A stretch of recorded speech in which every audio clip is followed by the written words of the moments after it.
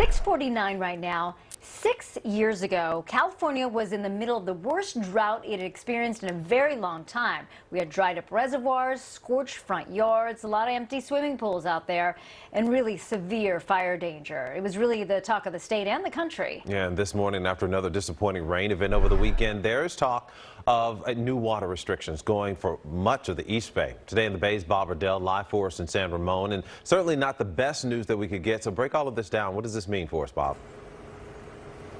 Well, Marcus and Laura, if these water restrictions go into place, they would impact 1.4 million East Bay MUD customers. These are people who live in cities like Berkeley, Oakland, Danville, San Ramon, where we're at.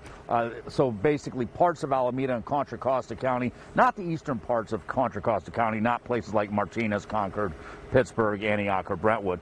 Tomorrow, the board of directors for East Bay MUD, they are one of the Bay Area's largest water providers, will decide whether customers will have to conserve water for the rest of the year. Staff found that current water supply is just not enough to meet demand.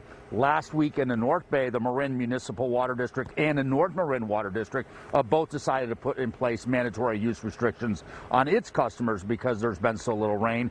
Restrictions up there will include not being allowed to wash cars at home, not being allowed to wash down or pressure wash your driveway or sidewalk, things like that. The Marin Municipal Water District could also limit irrigation to 1 day a week. That's something they have not yet decided upon. Last week, Governor Newsom declared drought emergencies in Sonoma and Mendocino counties as California is expected to face another devastating wildfire season.